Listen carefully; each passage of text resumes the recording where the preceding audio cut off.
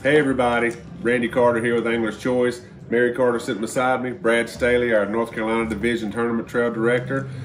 Wanted to just come on today. There's been some questions. I may have misspoken or not been clear about the off limits for this year that we're going to start this year. So from Sunday night at 12 a.m. you're off limits until Friday morning at 12 a.m. Friday, you're free to fish. But from Sunday to Thursday night, nobody can be on the water. So that's as clear as I can make it, I don't know. So from Sunday night, 12 a.m. to Friday night, Friday morning at 12 a.m., you're off the water. Fish all day Friday, we're having tournaments Saturday and Sunday. So that's trying to clarify a little bit what we were talking about. And in the rules, it does read that way. So again, please go read the rules page. Make sure you have a full understanding of everything. We can put the videos out, but it's no substitute for just sitting down and reading the rules on the page. So if you have any questions, you can reach out to myself, Mary, or Brad anytime. We'll be glad to talk with any questions that you have to clarify anything that you might not understand. So that was my part of it. Brad's got a little bit he wants to discuss here, so we'll turn it over to him.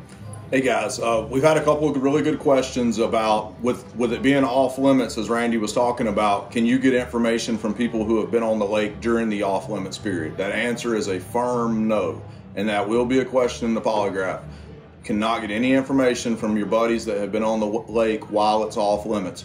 On Friday, when the lake is back on limits, or you can practice, you still cannot get information from guys who are on the lake during off limits period.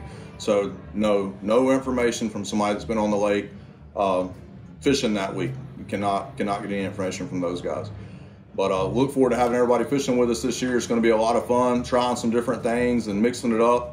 I've got some fresh ideas, and we're open to ideas. Anybody's got anything that thinks you can make it better, help us out making it better. We want to give you guys the best trail out there in the Carolinas and Virginia. Yes, sir. And also, let me just take a second.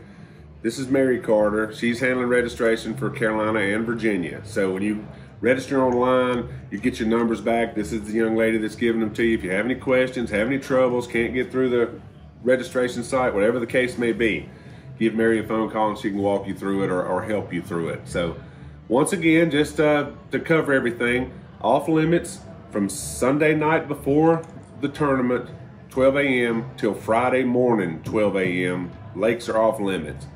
Friday, you can fish.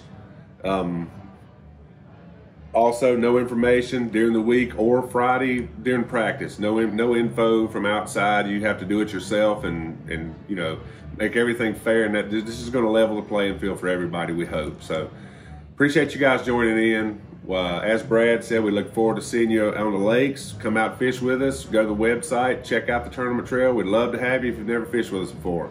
So everybody have a great day. On behalf of myself, Brad, and Mary, take care, and we look forward to seeing you this year.